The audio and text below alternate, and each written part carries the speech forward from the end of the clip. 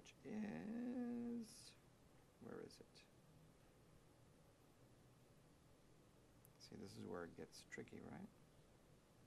Let me count back here. 1, 2, 3, 4, 5, 6, 7, 8, 9, 10, 11, 12, 13, 14, 15. Okay, so it's right here. So I'm going to go ahead, pop it in there, right? And I am going to, okay, I'm going to make sure that I have my red right there. Very important. Get that orange on the other side. Get the red right here. Gonna come in here, yarn over,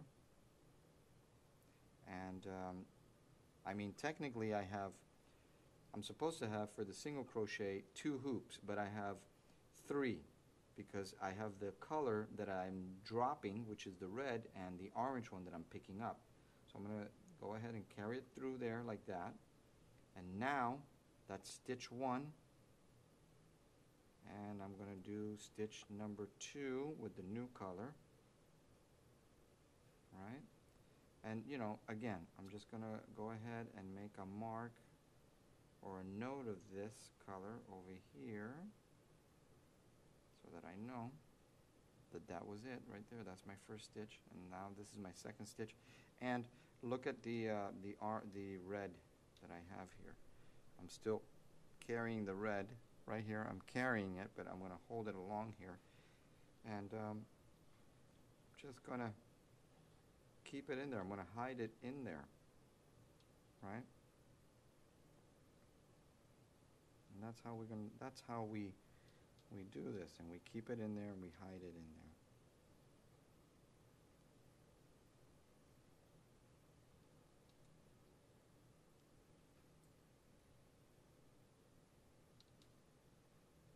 So there it is, it's in there, right?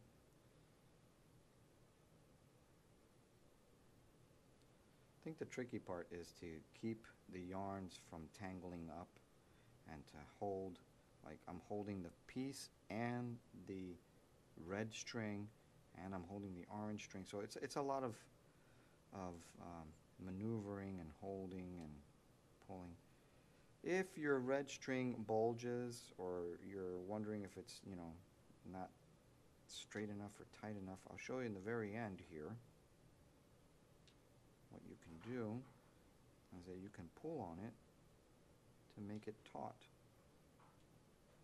right?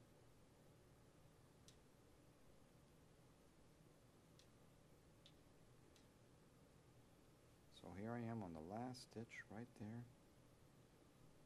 And what I can do, right, so I have it here like this, is I can lay it flat, and then that red that I'm carrying over, I'm just going to go ahead and pull on it, right? So when I pull on it, I'm straightening it out in here. Don't pull too tight and hold on to here, because if you pull too tight and hold here, you're just going to make this kind of bunch up and curve inward.